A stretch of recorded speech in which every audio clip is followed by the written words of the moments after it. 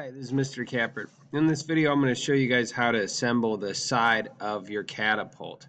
This is just an example, so yours will possibly be much different, but this should give you some kind of idea about how to do this.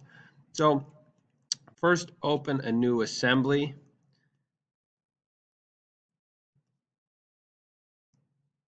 And then you're going to want to bring in your parts for one of the sides. We're just going to assemble one of the sides.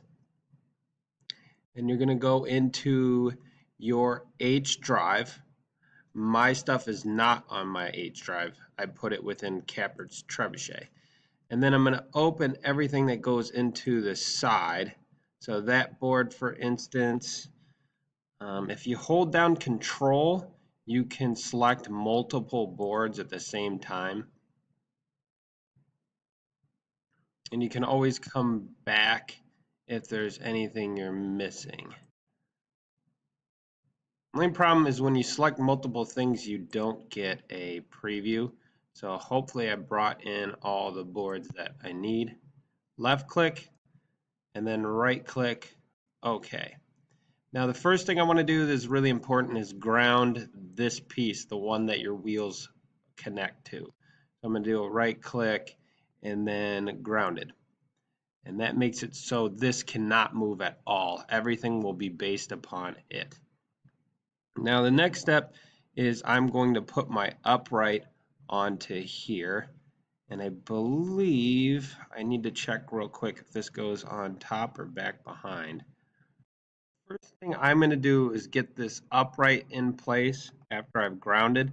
My upright sits right up on top, flush with this piece. Yours may not be that way. It may be back behind. Oh, wrong one. So I want to do constraint. And I'm going to do mate. And like I said, you guys probably have where you're going to mate this up against the front or back of this. Mine, it sits right up on top, so I'm going to mate it down to the top of this board. And then remember, this is 3D, so you need 3 constraints, 3 directions. So I've got it in the one direction right now, pinned down. I need to pin it down in this direction as well. And then if you check, this thing still can move because I only did 2 constraints. And the last one, this is kind of tricky. It took me a while to figure this out. You use flush, which at first doesn't make sense. I'm going to say it's flush to the end. Now that doesn't look right. You need to do an offset. So if the middle of your catapult is 6 inches, you do 6 inches. Oops, I guess I'm going to do -6. -6. And then that would put this edge at the center. You don't want the edge at the center.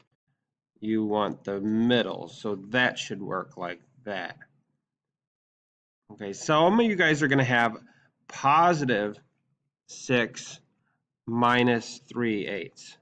So try either one of these. So in my case, I got to do negative and plus. It does it, for some reason, sometimes it comes up different ways. So I'm going to double check on that. Yep, that looks centered. It doesn't move at all. This doesn't move at all. Perfect. So the next thing I'm going to do is put this in place, and on mine that goes up and over top. So constraints, and I'm going to do mate, and which side you mate on there flips it around. So remember, you don't need to manually orbit any of this stuff. Apply. And then if you did your angles perfect, well, I'll do this one first in case you didn't. Now this is weird. I learned this a long time ago, is if you want 2 edges to be up against each other, use the mate tool, make sure just the edge is selected. Make sure just the edge, and that'll work like that. And then I believe this still can move. I only did 2 moves here, right? Yeah. So I also need to say, trying to remember. Oh, you got to play around with this sometime. I can flush this with the bottom, hit apply, and now it won't move. Now I need to bring in another one of these boards. I can look and see, okay, this is called board 1. I can place another one of those in here. And remember, I'm going to my H drive. If it isn't there, you got to go to your H drive. Now, a lot of times people freak out. This is the wrong way around. Well, you can correct that by telling it to mate this side up against this, and that would cause it to flip, right? And then just like before, I'm going to mate this edge to here. And then the other move I needed to do was a flush. Fly. And then double check you don't want anything to move. That's bad if things move. Okay, and then lastly I have this piece here.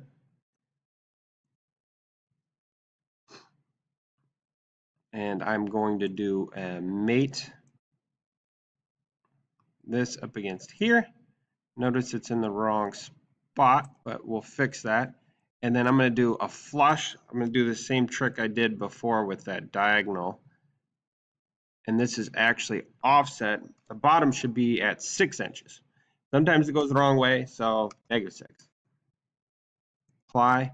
And then since I've got my angles perfect, if you didn't get your angles perfect, you'll get an error message. This flush to that. If the angle's not perfect, the computer's going to tell you it's impossible to make this flush to this and make the bottom flush. It's going to say basically it needs to twist, but you can't twist because you told this to be flush or parallel to that. And then make sure you take a look at this. Notice the whole lines up on these pieces and nothing can move. So you want to do a save on this. And then you guys want to go to your H drive and then into your catapult.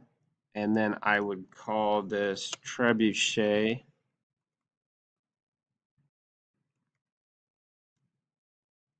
GC, that's my name, and assembly. And that should work. Okay, if you have any questions, let me know.